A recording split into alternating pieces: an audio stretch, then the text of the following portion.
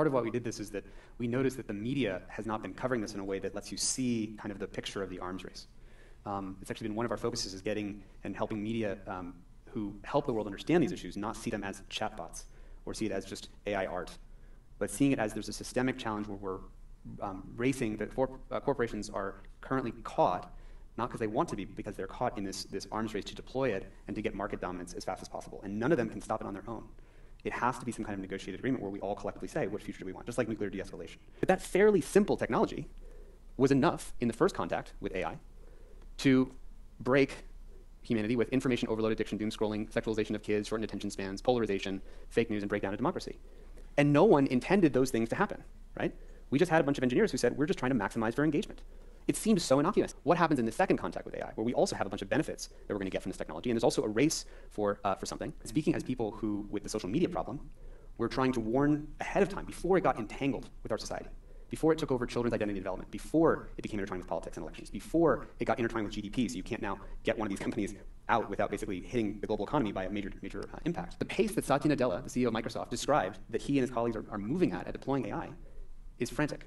I mean, we talk to people in AI safety. The reason, again, that we are here, the reason we are in front of you, is because the people who work in this space feel that this is not being done in a safe way. Tristan Harris and Asa Raskin, and they're the co-founders of the Center for Humane Technology. They were behind the Emmy-winning Netflix documentary, The Social Dilemma. The Social Dilemma reached 100 million people in 190 countries in 30 languages. And they've also advised, the heads of state, global policymakers, members of Congress, national security leaders. And even in making this presentation, so many times realizing we have to expand our minds, and then we look somewhere else and it snaps back. And we just wanted to name that experience, because if you're anything like us, that'll happen to your minds throughout this presentation, especially at the end when you go home and you're like, wait, what did we just see? What we really want to do is arm all of you with maybe a more visceral way of experiencing the exponential curves that we're about to be heading into. Half of AI researchers believe there's a 10% or greater chance from humans' inability to control AI. That would be like if you're about to get on a plane, and 50% of the engineers who make the plane say, well, if you get on this plane, there's a 10% chance that everybody goes down. Like, would you get on that plane? Right? But we are rapidly onboarding people onto this plane because of some of the dynamics that we're going to talk about, because sort of 3 rules of technology that we want to quickly go through with you. When you invent a new technology, you uncover a new class of responsibility. And it's not always obvious what those responsibilities are. We didn't need the right to be forgotten to be written into law until computers could remember us forever. And then 2, if that technology confers power, it will start a race. And if you do not coordinate, the race will end in tragedy. There's no one single player that can stop the race that ends in tragedy. And that's really what the social dilemma was about. And I would say that social dilemma and social media was actually humanity's first contact moment between humanity and AI. I'm curious if that makes sense to you, because it's when you open up TikTok and you scroll your finger, you just activated the supercomputer, the AI pointed at your brain to calculate and predict with increasing accuracy the perfect thing that will keep you scrolling. So what video, what cat video, what birthday to show your nervous system to keep you scrolling. But that fairly simple technology was enough in the first contact with AI to break humanity with information overload, addiction, doom scrolling, sexualization of kids, shortened attention spans, polarization, fake news, and breakdown of democracy. And no one intended those things to happen, right? We just had a bunch of engineers who said, we're just trying to maximize their engagement. It seems so innocuous. And while you're getting better and better recommendations on YouTube that are more and more personalized, what happens in the second contact with AI, where we also have a bunch of benefits that we're going to get from this technology, and there's also a race for something. An easy way to remember that first contact was curation AI, second contact, creation AI, generative models, all of that. And so in this first contact with social media, humanity lost. Now why did we lose? How could we have lost? Because we were saying a bunch of things about what social media was, right? We actually noticed, we said social media is going to give everyone a voice. The point here is just like we said, there's a paradigmatic response to AI. What was the paradigm from which we were seeing what social media was about? The paradigm was we're giving people voice, we're giving them a platform, we're connecting people with their friends, we're letting people join like-minded communities. We're going to enable small, medium-sized businesses to reach their customers. And these things are all true. These are actual benefits. These are awesome benefits. These were not incorrect things to say. But one of the things we like to say is behind this friendly face, there was some other problems. An addiction problem, a disinformation problem, mental health, free speech versus censorship. But in our work, if you've been following it, and it's all Social Dilemma, we sort of said even behind that, there was actually this even deeper thing, which is this arms race, which we talked about in that third law of technology. And the arms race was for attention, what became the race to the bottom of the brainstem. And that was created this kind of engagement monster that was this AI that was just trying to maximize engagement. So while these things on the left are true, we miss the deeper paradigm. And so we think that if we want to predict what's going to happen with these other AIs that are going to infuse themselves in society, we have to understand what's actually behind the way the narratives that we're using to talk about it. And just note, if you try to solve these problems, addiction, disinformation, mental health on their own, you're going to be playing whack-a-mole and you're not going to get to the sort of like generator functions. You're not actually going to solve the problem. by if you're 18 years old and you don't have a Snapchat account or an Instagram account, you don't exist, right? It has held that hostage. You are socially excluded if you don't do that. Media and journalism don't happen or can't exist outside of being on Twitter and being able to promote yourself on Twitter. National security now happens through social media and information warfare, politics and elections. These things are now run through this engagement economy, which has infused itself and entangled itself, which is why it's now so hard to regulate. And part of why we wanted to call this moment here is we believe major step functions in AI are coming, and we want to get to it before it becomes entangled in our society.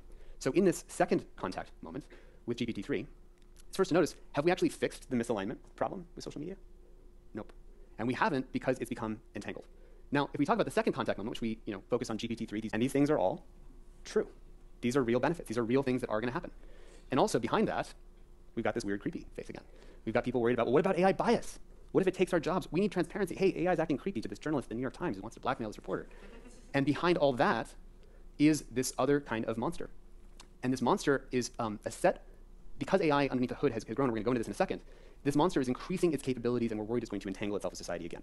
So the purpose of this presentation is to try to get ahead of that. Because in the second contact with AI, and don't worry, we're going to get into all of this, these are the kinds of things that we're worried we're going to see. And so we are coming to you as if we're time travelers, coming back in time, because we have been asked by people, again, who are in the industry, who are worried about where this goes. What is the thing that happened? Well, it used to be, when I went to college, that there were many different disciplines within machine learning. There's computer vision, and then there's speech recognition, and speech synthesis, and image generation. And that changed in 2017 when all of these fields started to become one. And just to add, it used to be that because they were distinct fields and they had different methods for robotics and for, say, image recognition, when you have a bunch of AI researchers who are working in those fields, they're making incremental improvements on different things, right? So they're working on different topics, and so they might get 2%, 3% improvements in their area. But when it's all getting synthesized now into these new large language models, what we're about to talk about, part of seeing the exponential curve, is that now everyone's contributing to one curve. So do you want to talk a bit more about that? Yeah. So the sort of insight wasn't that you can start to treat absolutely everything as language. So you would take like the text of the internet. The way these things are trained is that you would sort of take a sentence, remove some words, try to predict those words, or predict the words that come next. But it turns out you don't just have to do that with text. This works for almost anything. So you can take, for instance, images. Images you can just treat as a kind of language. It's just a set of image patches that you can arrange in a linear fashion, and then you just predict the part of the image that's missing, or predict what comes next. So images can be treated as language sound. You break it up into little microphonemes, predict which one of those comes next. That becomes a language. fMRI data becomes a kind of language. DNA is just another kind of language. And so suddenly, any advance in any one part of the AI world became an advance in every part of the AI world. You could just copy paste, and you can see how you get an influx not just of people coming in, but that advances now are immediately multiplicative across the entire set of fields. And even more so, because these are all just languages, just like AI can now translate between human languages, you can translate between many of these different modalities. It's like the field is so new, it doesn't actually even have a unified name for these things. But we're going to give them one, which is that these things are generative. They make large language. We're just talking about language. Multimodal, images, text, sounds are all the same, models. Or for short, these are golems. Golems because in the Jewish folklore, the idea of these inanimate objects that suddenly gain their sort of own capacities, right? This emergent capacities that you didn't bake into the inanimate clay that you might have arranged, right? Not saying that they're agentic and doing their own things out in the world and have their own mind and have their own goals, but that suddenly this inanimate thing has certain emergent capabilities. This is another example of translation. So here, they took human beings, they stuck them into an fMRI machine, and they showed them images. And they taught the AI, I want you to translate from the readings of the fMRI, so how blood is moving around in your brain, to the image. Can we reconstruct the image then? The AI then only looks at the brain, does not get to see the original image, and it's asked to reconstruct what it sees, right? So when you dream, your visual cortex sort of runs in reverse, so this means certainly in the next couple of years we'll be able to start decoding dreams, but roughly the same idea. They had people watch these videos and would try to reconstruct their inner monologue. So here's the video, is this woman getting knocked forward, okay? And then what did the AI reconstruct?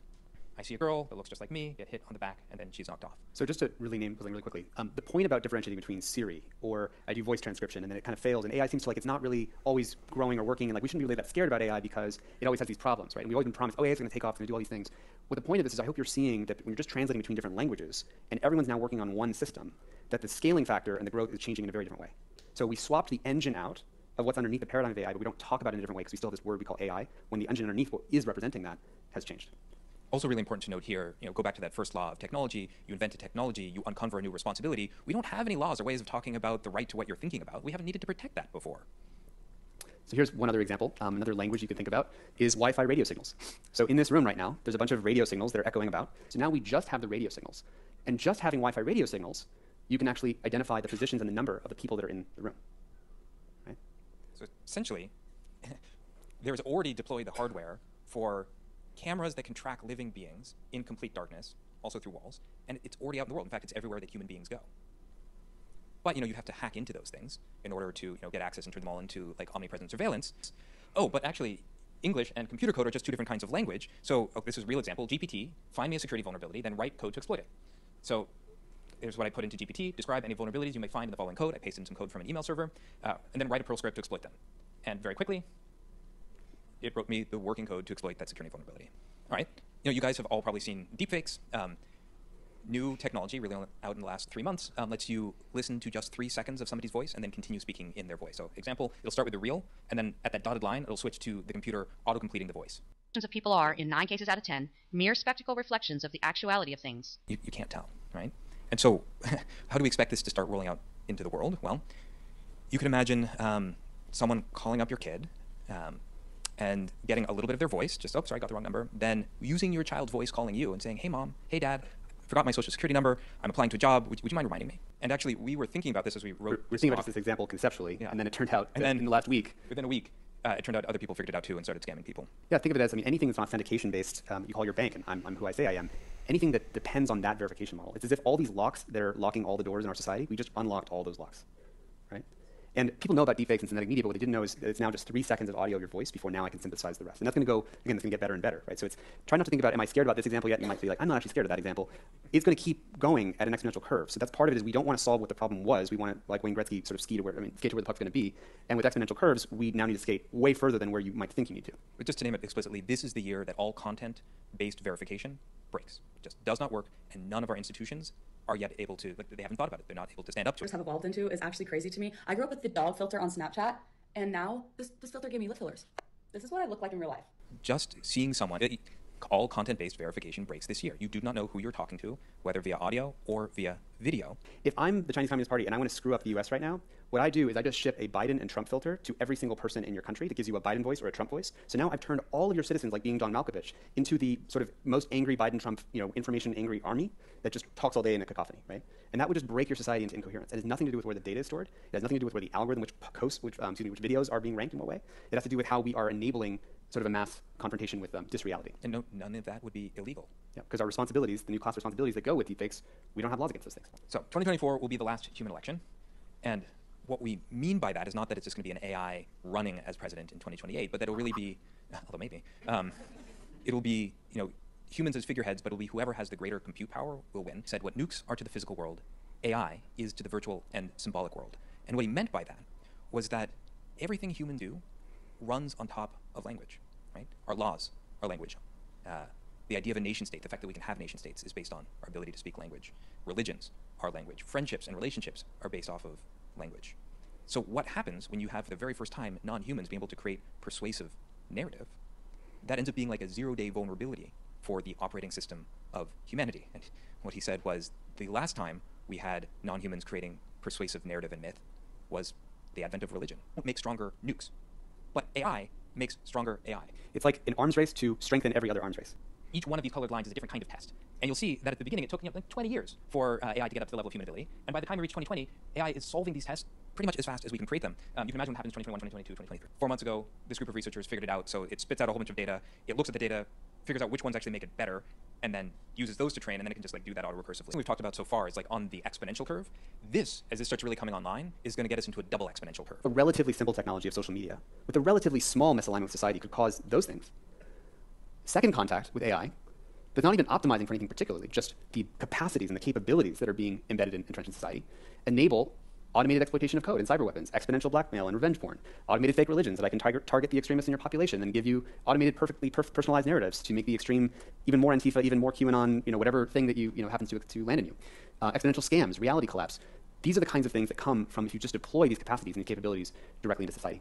In the engagement economy, it was the race to the bottom of the brainstem. In sort of second contact, it'll be race to intimacy.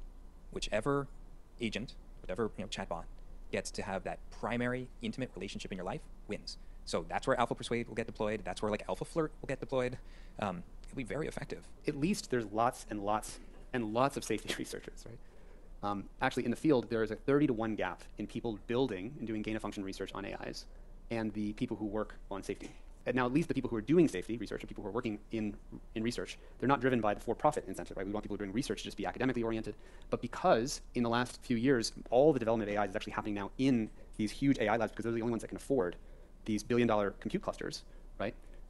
all the results from academia in AI have basically tanked, and they're all now coming from these AI labs.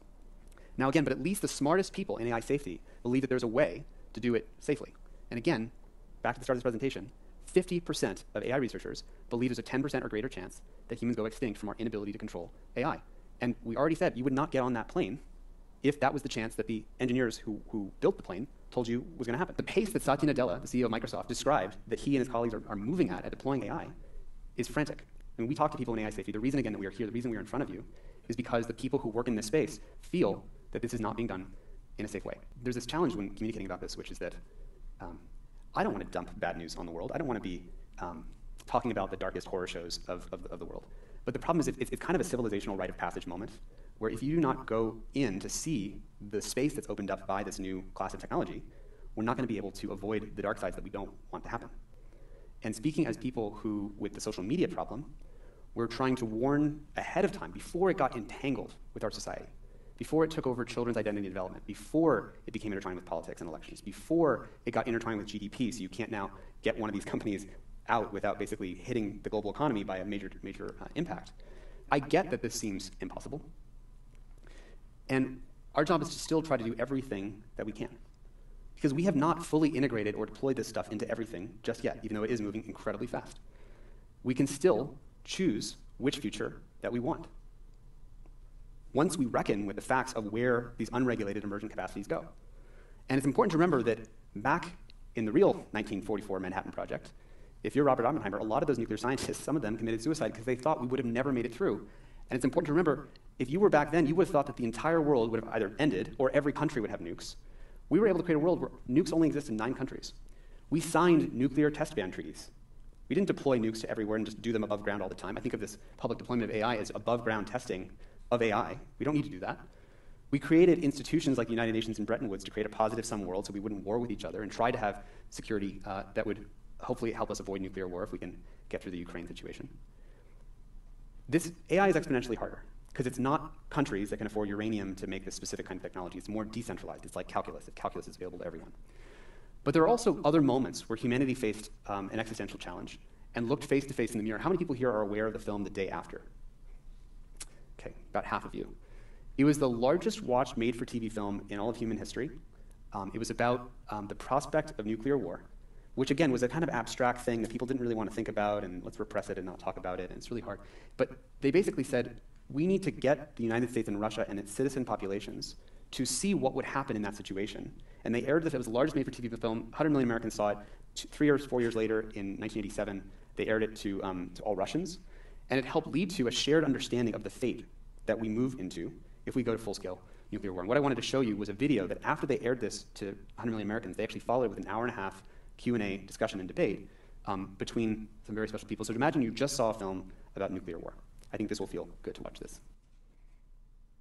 There is, and you probably need it about now, there is some good news. If you can, take a quick look out the window. It's all still there. Your neighborhood is still there, so is Kansas City, and Lawrence, and Chicago, and Moscow, and San Diego, and Vladivostok. What we have all just seen, and this was my 3rd viewing of the movie, what we've seen is sort of a nuclear version of Charles Dickens' Christmas Carol. Remember Scrooge's nightmare journey into the future with the spirit of Christmas yet to come? When they finally return to the relative comfort of Scrooge's bedroom, the old man asks the spirit the very question that many of us may be asking ourselves right now. Whether, in other words, the vision that we've just seen is the future as it will be, or only as it may be. Is there still time? To discuss, and I do mean discuss, not debate, that and related questions tonight, we are joined here in Washington by a live audience and a distinguished panel of guests. At the time, part of this was, and having this happen, was about not having 5 people in the Department of Defense and 5 people in Russia's defense ministry decide whether all of humanity, lives or dies. That was an example of having a democratic debate, a democratic dialogue about what future we want. We don't want a world where 5 people at 5 companies onboard humanity onto the AI plane without figuring out what future we actually want. I think it's important to know we're not saying this in an adversarial way. What we're saying is, could you imagine how different we would be walking into this next age? We walked into the nuclear age, but at least we woke up and created the UN Bretton Woods. We're walking into the AI age, but we're not waking up and creating institutions that span countries. Imagine how different it would be if there was a nationalized, televised, not debate, but discussion from the heads of the major labs and companies and the lead safety experts like the liaisons and civic actors. And we really gave this moment in history the weight that it deserves versus another sort of weird article in the New York Times about how the chatbot tried to break up the reporter from their wife. Part of why we did this is that we noticed that the media has not been covering this in a way that lets you see kind of the picture of the arms race. It's actually been one of our focuses is getting and helping media who help the world understand these issues not see them as chatbots or see it as just AI art, but seeing it as there's a systemic challenge where we're racing, that corporations are currently caught, not because they want to be, but because they're caught in this arms race to deploy it and to get market dominance as fast as possible. And none of them can stop it on their own. It has to be some kind of negotiated agreement where we all collectively say, what future do we want? Just like nuclear de-escalation. Dozens and dozens and dozens of phone calls. And what we hear from everybody that would help the most is to selectively slow down the public deployment of these large language model AIs. This is not about stopping the research. This is not about not building AI. It's about slowing down the public deployment. And just like we do with drugs or with airplanes, where you do not just build an airplane and then just not test it before you onboard people onto it, or you build drugs that have interaction effects with society that the people who made the drug couldn't have predicted.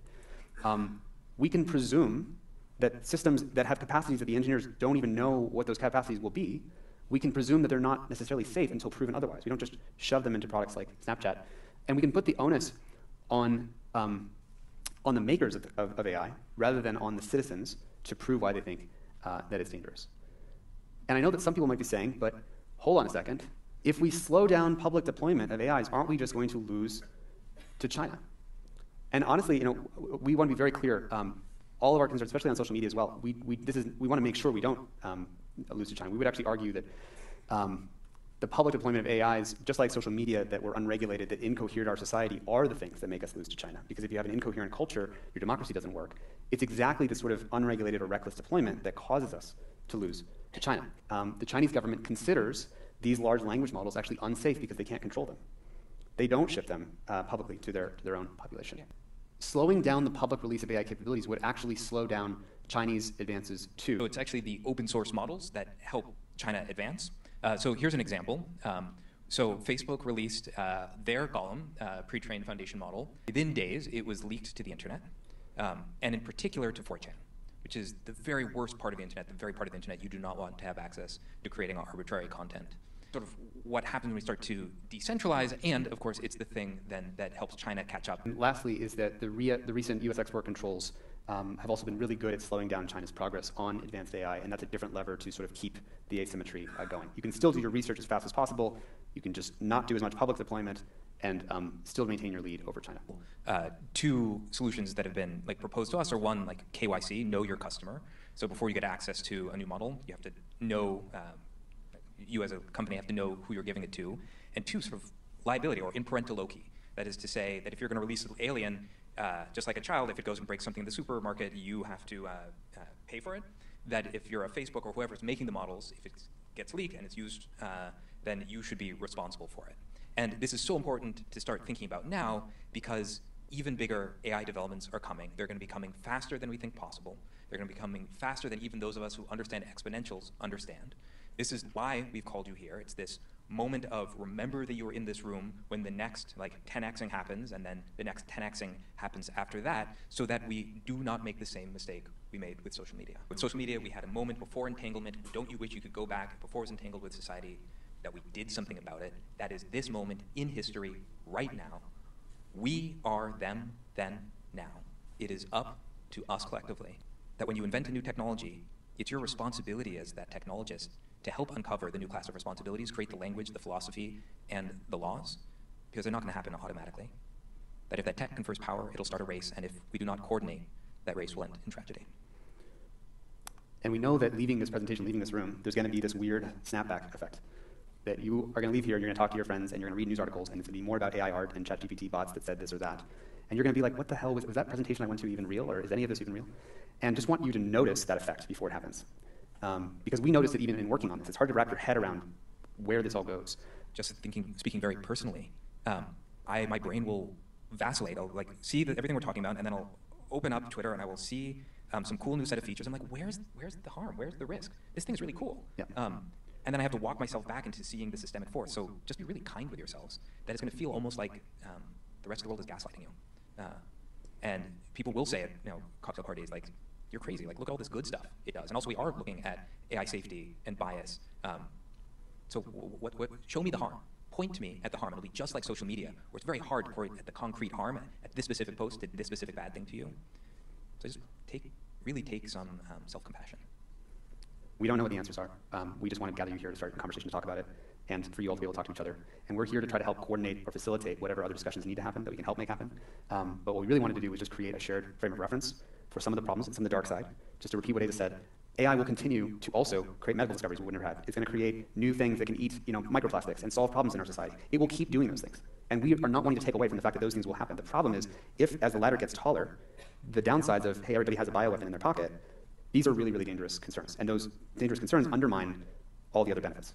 And so we want to find a solution that's negotiated among the players, and we want to get your help to do it.